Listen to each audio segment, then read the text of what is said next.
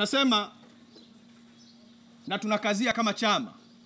Mwenyekiti amesema na sisi kama chama tunakazia rai aliyoitoa mwenyekiti ya kuundwa kwa tume au kamisheni maalum itakayohusisha mamlaka tatu ama vyombo vitatu vinavyohusika na suala zima la upelelezi, suala zima la kukamata na suala zima la kuhukumu.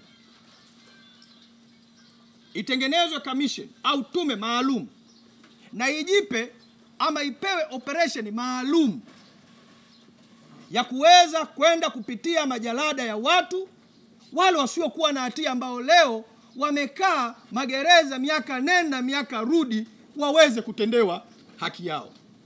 Na haki sio lazima kuachiwa tu.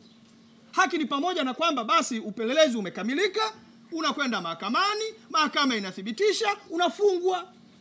Ili ujue basi unaanza kuhesabu siku zako. Kwa nyinyi ambao hamjawahi kukaa gerezani hamwezi kujua hili jambo. Yaani ni heri ushtakiwe ufungwe basi ujue unahesabu siku zako.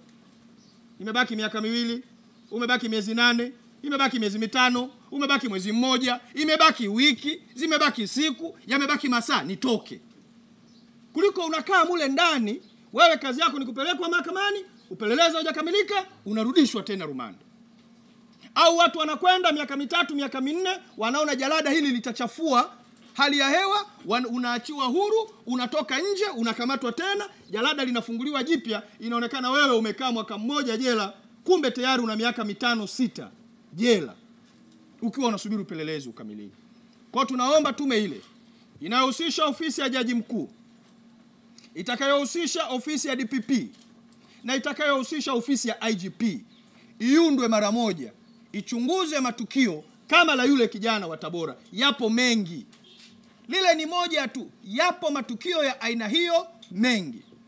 Lakini bila shaka tume hiyo itakwenda mbali zaidi na kuangalia na changamoto nyingine zilizoelezwa kwa kinaga ubaga na mwenyekiti wetu wa taifa juu ya maisha ya mahabusu na wafungwa katika magereza, ikiwemo hali ya mazingira, ikiwemo hali ya afya zao na maisha kwa ujumla, namna gani ambavyo watu wetu leo, kama ambavyo utaratibu wa nchi yetu unavyosema, wewe sio mkosaji mpaka pale mahakama itakapokutia hatiani.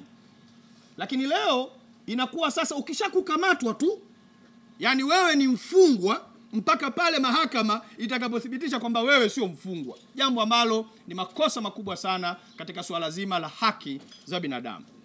Kwa hiyo tumesema tukazie yaliyozungumzwa na mwenyekiti wa taifa ili yaweze kuchukuliwa hatua.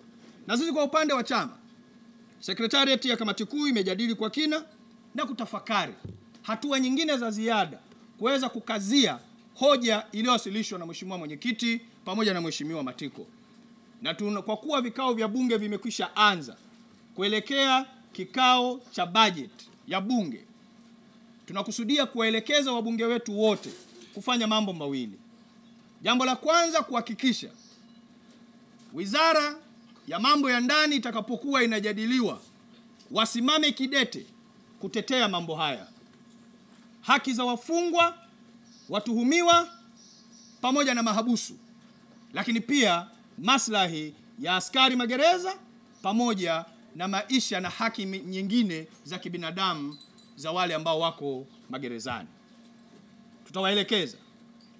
Tumeshajadili kwa kina kama sekretariat ya kamati kuu, tutawaelekeza namna gani wasimamie wajibu wao na waendeleze wajibu wao wa kutetea haki na maslahi, na inapofika suala la wizara ya mambo ya ndani wasimame kidete.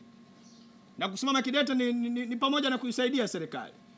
Kwa sababu kama tutakuja na mpango ambao utaonesha namna gani serikali inaweza ikapunguza msongamano ndani ya magereza, serikali namna gani inaweza ikatoa haki kwa wakati, huo ni wajibu wetu. Na ni imani yetu kwamba serikali itasikiliza na itapokea maoni yetu kupitia wizara ama kupitia waziri kivuli wetu atakayewasilisha, pamoja na michango mingine itakayotolewa na wabunge wetu.